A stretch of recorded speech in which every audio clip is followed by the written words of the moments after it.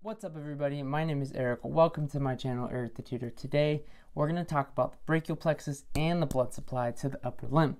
Alright, so we talked about the brachial plexus before, but we're just going to kind of go through it, ask a lot of questions, talk about all the innervations, and add a different layer with the blood supply, okay? So let's get started. Make sure you guys have a drawing like this out and be ready to add notes to it. Or just be ready to quiz yourself, okay? We're going to be going through all the nerves, all the innervations, all the branches, the trunks, everything coming off of this, and arterial supply. So just make sure you have this in front of you, okay? All right, so we start with our C5, C6, C7, C8, and our T1. These are the ventral rami that are coming off of the spinal cord, okay? So these are the rami, all right? Now, if we move over, we have here, we have our upper trunk, our middle trunk, and our lower trunk. Then we move on to our divisions. For our divisions, we have 3 anterior and we have 3 posterior, okay? So we see an anterior division here, another anterior division there, a third anterior division here. Then we have 3 posterior, 1 here, 1 there, and a third right there, okay? So those are all our branches. Now we move on to our lateral cord and our posterior cord and our medial cord, okay? So those are the cords. Now we're going to move on to the branches. So let's get these labeled. Over here on the most lateral side, we have which nerve? What do you guys think? This is going to be the musculocutaneous nerve. Okay, we have the musculocutaneous nerve. Now, how do we know it's the musculocutaneous nerve? When we're looking at it in lab, we need to know for certain that it's the musculocutaneous. So I like to try to find that M, for sure find that M. The outermost lateral to the axillary artery is going to be our musculocutaneous. You can check and see that it pierces through our coracobrachialis, okay? So it's going to go through the coracobrachialis. If it's not there, then it's going to go into the anterior compartment of the arm, because we know the musculocutaneous supplies innervation to the entire anterior compartment of the arm, okay? Next, we have this middle one here. So this is going to be our median nerve. Let's just say it comes all the way down here. Let's say this is our, let's say we're looking at it from the anterior side. So this is an anterior left. Okay, anterior left upper limb, all right? So now let's say down here, this was our median nerve, right? So I'll put here 2, median nerve. Another way to check is, so if this was our forearm, right? This is our forearm here. Let's say this is our forearm, just like this, something like this, right? We know we're gonna have on the medial side, what are we gonna have? We're gonna have the, let's try to just rough drawings of our bones here. Okay, here's our humerus. On this side, we're gonna have our ulnar. Okay, this is our ulna. And then over here we have our radius. Okay, so I know when I see the median nerve, I know it runs down here and it goes through my entire forearm. It's going to supply these three digits, right? So let's see. So it's actually going to supply the outermost digits, right? These 3. We know these 3 are going to be for the median nerve, and the innermost are going to be the ulnar nerve, okay? So these 3, median, these 2, ulnar, okay? All right, so 2 we said was our median nerve. We also know that our median nerve runs through where? In the forearm. In the forearm, we know it's deep to our flexor digitorum superficialis, and it is superficial to our flexor digitorum profundus, okay? So we have flexor digitorum superficialis, our median nerve, we have our flexor digitorum profundus, and then we have our flexor pollicis longus. All of that is going through the forearm, right? Going through the forearm, through down here, through the flexor retinaculum,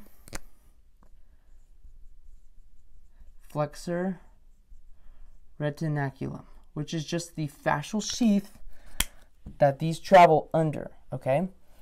So those are the 10, we have 9 tendons running through, and we have 1 nerve. That's our median nerve, okay? So there's our median nerve. Now let's talk about this one down here. Here's our ulnar nerve. This is ulnar, right? And I know it's going to pass through on the medial epicondyle, right? It's going to pass through on the posterior side of my medial epicondyle, okay? And then I know it's going to run through here, okay? So let's label that one. Number 3. 3. This is our ulnar nerve, okay? Remember, I know it's ulnar because it's going to run posterior. It's going to run on the back side on the medial epicondyle, okay? Medial epicondyle. And then it's going to come through the back side here, and it's going to run just deep to my flexor carpi ulnaris, okay? My flexor carpi ulnaris. If I remove the flexor carpi ulnaris, I can see my ulnar nerve running, okay? Perfect. So now we got those 3 down. Okay, now let's talk about these ones up here, right? So this is coming off of my posterior cord, posterior because it's posterior to the axillary artery. I have my posterior cord right here, and I know it splits. Okay, so this is a really important one. It's going to run deep. It's going to run deep, and this is going to go into my axilla, right? It's going into the armpit. So it kind of disappears and it runs deep. Okay, so this one here, let's say it runs deep into there, right? We'll put 4. Okay, so this is my axillary. Which blood supply, so which artery runs parallel with the axillary nerve? Okay, when it dives deep into the axilla, the posterior humeral circumflex runs parallel with my axillary nerve. So I know if I'm looking for blood supply, I can see my posterior humeral circumflex, and I can confirm that when I see it running with my axillary nerve, okay? And just to distinguish that and the anterior humeral circumflex artery, I know that one is just superior. It's not quite diving down as much. It's just superior, and it's a little bit thinner as well, okay? And it's also not running parallel with my axillary nerve, okay? Axillary nerve. Now we have this one here. So we have our musculocutaneous, our median, our ulnar, and our axillary nerve. The last one we want to talk about here, this is our radial nerve, okay? So you notice if this is my arm, right? This is my arm, and down here is my forearm. If I'm looking at the arm, I know that my radial nerve comes off of the posterior cord, so I will trace it back up just to confirm that this is the radial nerve, and I will see, do I see the posterior cord? Yes. Do I see the split between the axillary nerve and the radial nerve? Oh, I know where my axillary nerve is. This has to be my radial nerve. Okay, so this is number 4 here. This is going to the posterior compartment of the arm. Oh, this is going to be number 5. Number 5, okay? And over here we had number 4, okay? Here's number 5. So this is going to be my radial nerve, all right? And what does the radial nerve innervate?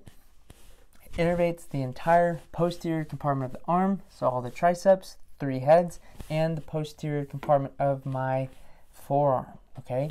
So I know my radial nerve runs through just like that, and it kind of disappears behind the triceps back there, okay? So that's an important landmark. Okay, so some other nerves. Let's talk about it, right? So I've seen quite a different, many prosections, and we have to be familiar with all the branches coming off of the brachial plexus. So what comes off of C5? What do you guys think? C5 here. Let's call it number 6 here. Coming off of C5 of the ventral rami, we expect to see the dorsal scapular nerve. Which muscles does the dorsal scapular nerve innervate? Dorsal scapular nerve. Okay?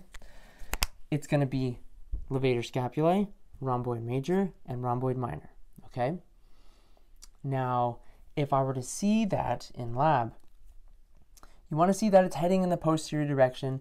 I've seen one of the prosections, it's actually attached to the levator scapulae. Okay, so it's actually attached to the levator scapulae.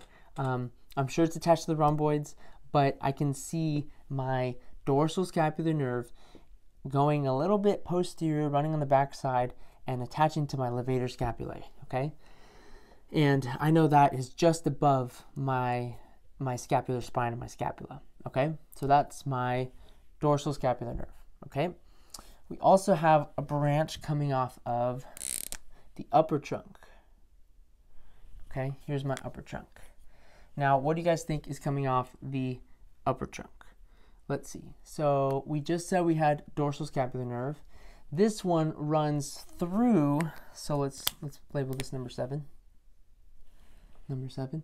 This one runs through the scapular notch, or the foramen, right? Again, I saw a prosection where this is actually going right through that notch. It's incredible. So this is our suprascapular nerve. Which muscles does the suprascapular nerve innervate? Suprascapular nerve. It's going to be the supraspinatus and the infraspinatus, okay?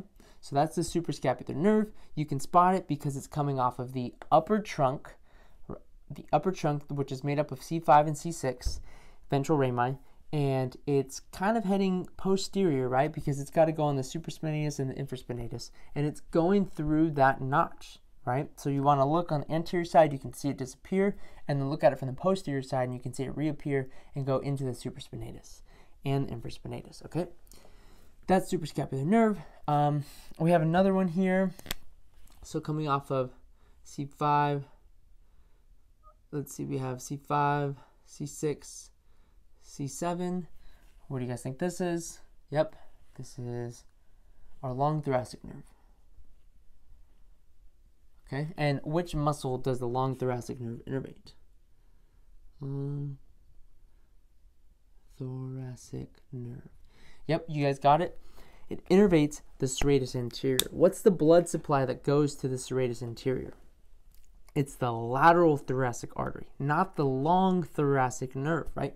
Long thoracic nerve innervates the serratus anterior. Lateral thoracic artery is what gives blood supply to the serratus anterior. So they're pretty similar in name, but they're different, right?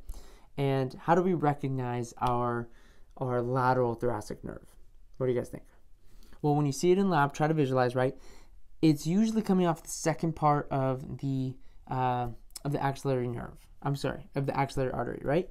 A lot of variation, but we would tend to see it coming off the axillary artery and going straight to the serratus anterior, so we can find our lateral thoracic artery. And it's running really closely with our long thoracic nerve, so make sure not to mix those up, okay? But you would note that the long thoracic nerve is the nerve and not the artery, because if you trace it back, you can see it coming off of the ventral rami, right? Not tracing it back and hitting an artery, hitting the axillary artery, okay? Okay, so we did long thoracic nerve. Let's see what else we can do here. Let's talk about a little bit of blood supply. So over here, we said right here, number 4, this was our axillary nerve. Like I was saying earlier, so let's try to draw. Let's try to draw our axillary artery here. So we'll do it in orange. Okay. Let's say it's coming on here, somewhere out here, right? Here's our axillary. Let's just say it's running like this. Okay. Here we go. Perfect. Okay, so this is eventually becomes the brachial artery. Okay, so let's say that this is our axillary artery. Okay, and we know superior to that, right? More proximal, somewhere in this region, we'd expect to see our subclavian artery. Subclavian artery. This picture is not exactly drawn to scale, but we have the subclavian artery until we hit the first rib. And then we know that's our landmark, that we are now at the axillary artery. The axillary artery continues down until we hit the inferior angle of the scapula, or at the origin for the teres major. That's another way to determine, okay, we're no longer axillary artery, now we are brachial artery. So down here, we're brachial artery, okay? And then we know in the cubital fossa, right, the cubital fossa is in this region here. What makes up the cubital fossa? Okay, so let's try to draw a little bit of the cubital fossa. So let's say this is my condyles. Let's do something like this and this, right? So since this is a left arm, then I know the cubital fossa is made up of the pronator teres and the brachial radialis. Okay, so the pronator teres is more medial. So this is probably my pronator teres. What else makes up the cubital fossa? Pronator teres, and we have our brachial radialis. Okay, so our brachial radialis is on this side.